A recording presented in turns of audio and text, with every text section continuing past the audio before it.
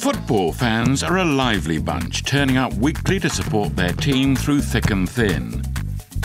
And while suffering the bad games together can create shockwaves throughout the fans, celebrating the good games together can cause shockwaves throughout the earth. Recently, researchers recorded ground movements equivalent to those of a magnitude 0.3 earthquake during a football match when home fans celebrated a goal.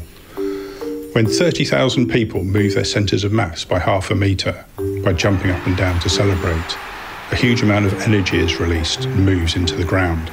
It's not just the sound of cheering and clapping. A huge surge of energy like this needs synchronised jumping, and that only occurs when the home team scores a goal.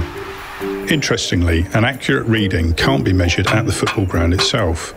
Instead, recordings must be taken approximately half a kilometre away from the stadium to ensure the readings from the entire crowd are calculated.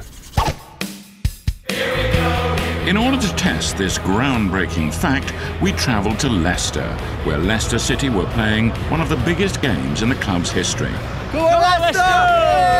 30,000 excited fans entered the stadium to watch the match, and because being too close to the ground would affect our results, we let the fans enjoy the game whilst we set up elsewhere.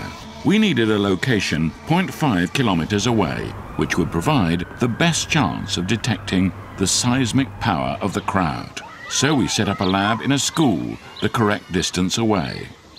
The goal will be going in at the ground, but this is where the full impact of the celebration will be felt. Sensitive seismometers were then set to record ground movements, and any shock waves that register on the seismic scale will be represented as a significant spike in signal. And because we can't be at the match, we brought the match to us. Welcome to today's game between Leicester City and West Ham United. The fans have taken their position, the players are ready. The magnitude of this game really is off the scale. Will celebrating a home goal really generate the same power as an earthquake? It was action straight from kickoff. Well, one or two latecomers settling into their seats. First chance, West Ham United! And they haven't taken the lead! It bounces off the line, and what a major let-off! But is that enough to register anything on our readings? It registered a wobble, but it was no earthquake. Mahrez.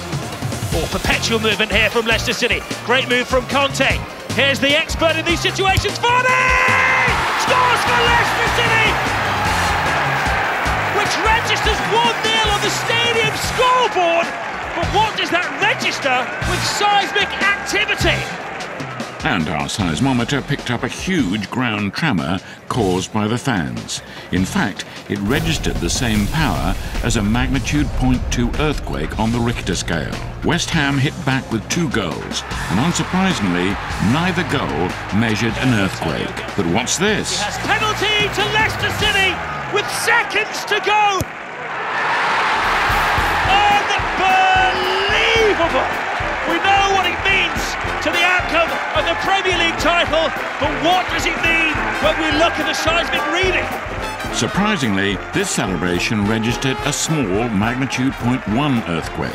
This is because the home goal was a penalty kick, and the home fans were already on their feet expecting the team to score.